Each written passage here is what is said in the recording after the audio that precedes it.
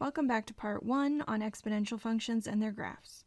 So far, we've only dealt with algebraic functions, which include polynomial functions and rational functions.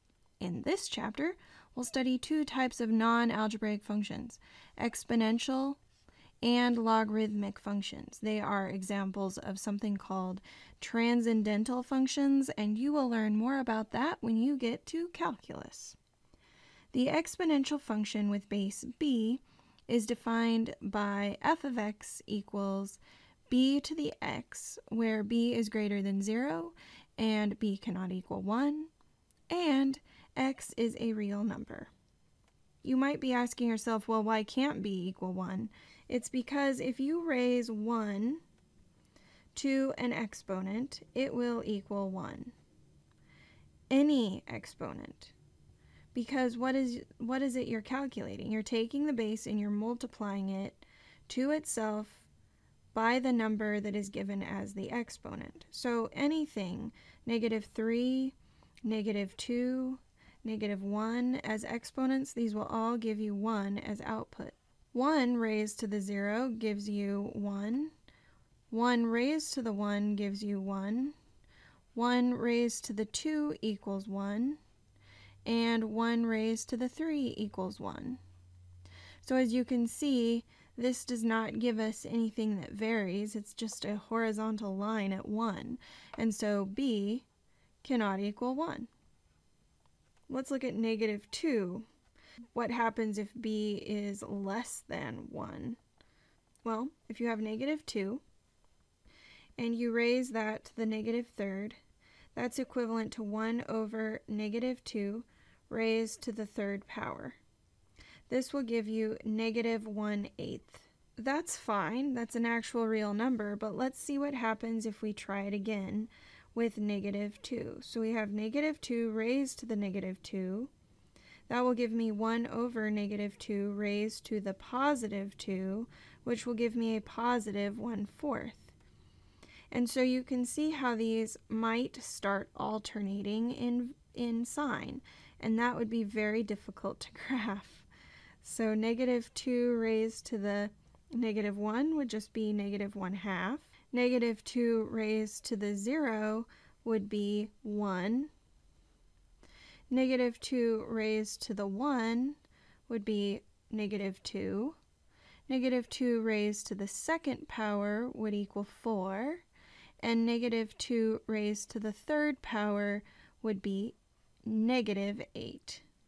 So from this scenario, it would be difficult, if not impossible, to graph the fact that these have alternating signs. How would you ever graph this on an actual graph? Go ahead and graph -2 to the x and see what happens.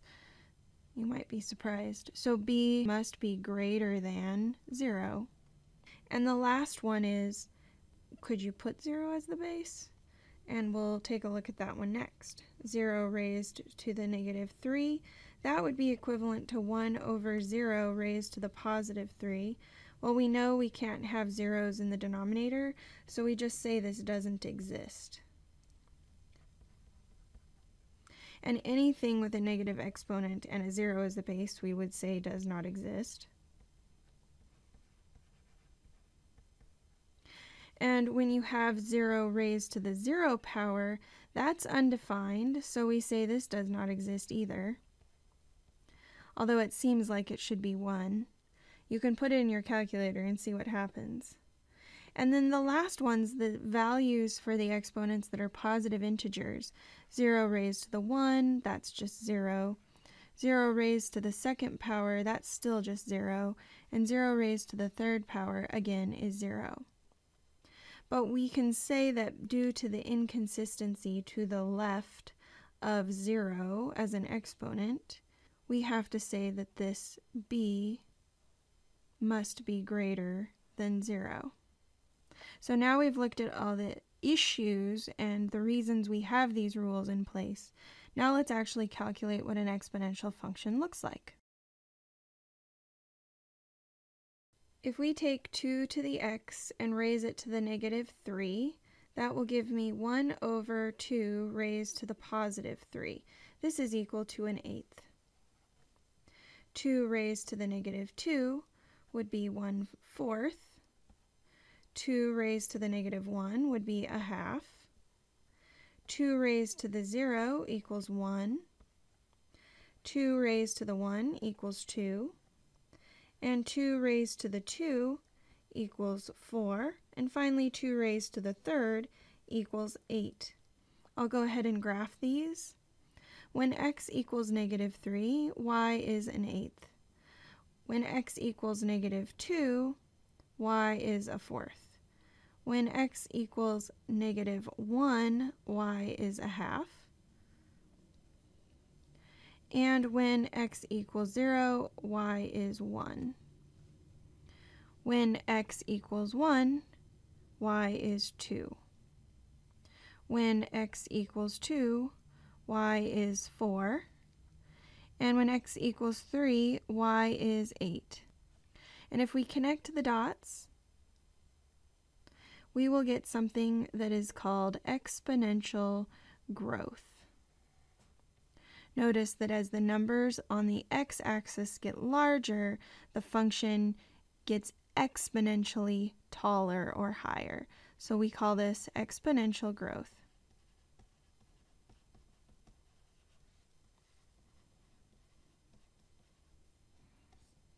Now let's calculate the second column, 2 to the negative x. This would be 2 raised to the negative 3, which would equal 8. When x is negative 2, I would have 2 raised to the negative 2. Now remember, we're substituting values in for x. So 2 to the negative x now is 2 to the negative 2, which gives me a 2 to the positive 2, which is 4. 2 to the negative 1 will give me 2. 2 to the 0 power is 1. 2 to the negative 1 is 1/2. 2 to the negative 2 is 1/4. And 2 to the negative 3 is 1/8. When x is negative 3, y is 8. When x is negative 2, y is 4. When x is negative 1, y is 2. When x is 0, y is 1. When x is 1, y is a half. When x is 2, y is a fourth. And when x is 3, y is an eighth. So if I connect these dots, I get something that appears to be exponential decay.